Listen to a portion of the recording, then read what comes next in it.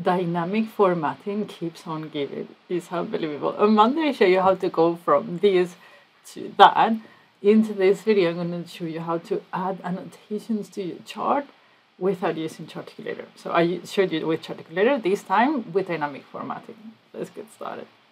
So this is what we're going to do. As you can see, we have a bunch of events that we run, and we want to plot them against our sales chart to see if they have an effect on our sales. And this is how you do it. Let me show you. So this is how the model looks like. We have a chart, a table with annotations that tells us when the events happened.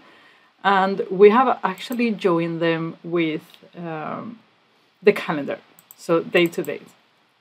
It doesn't have to be both. You will probably have both if you have just one date, but it doesn't have to. You could have single one to many from the calendar will be one. Yes. Okay. Perfect. Okay, so this is how we're going to do it. This is our sales measure, and we're going to copy it.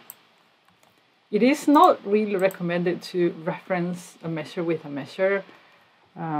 So if you run into trouble, you could actually, with annotations, you could actually duplicate it, or you can, in this case, because the model is so small, it doesn't matter. So I am just going to reference it right away. But bear in mind that that's probably not the best practice in the world. So we have it here. Now I am going to add it to our model. So sales with annotation, put it there, because they are exactly identical. They will get laid one in front of the other. So nobody will know that there are two, unless you have a legend though. Then you will get into trouble. And now we're going to do the dynamic formatting. Remember, this is a preview feature. So you need to turn it on in case you haven't, otherwise you won't see it. You go here to format when this drop down appears.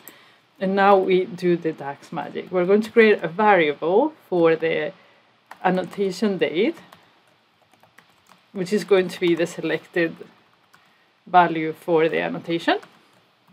So this is going to grab the annotation date, and then we're going to compare it with the date on the calendar, the date that is available on the graph. So we're going to do selected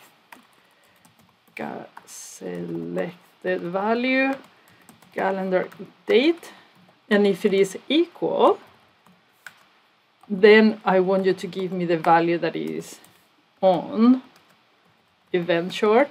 Otherwise, here's where I was going wrong. I used a blank because that's what I'm used to use.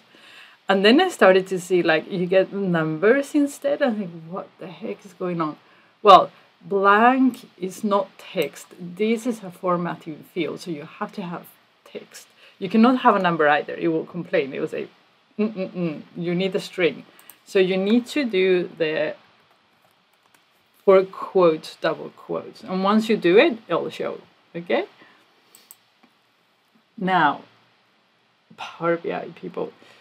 I was wondering, like, where are my dates? Where are my events? I'm missing events. So you see here 1996 in October. There is an event there, but I can't see it. So if I zoom in, they show up. So for some mysterious reason, it's not showing me all the labels. Why are you not showing me all the labels? I want to see all the labels. It makes me mad every time it happens. So the labels are there. If you zoom in on the data, you will see them, but they won't show all of them. Power BI team, you need to fix this. Like, why won't you show it? They are not colliding with anything. Maybe they think they are colliding with the next one that is on the Black Friday sale, but I'm not sure what's going on. Anyhow, they are there. If your team zoom in and out, they'll see it. Super cool. If you don't have such a dense chart, they will show. So this is another cool way to use dynamic formatting. If you found other ways, let me know and I'll showcase them here. See you in the next video.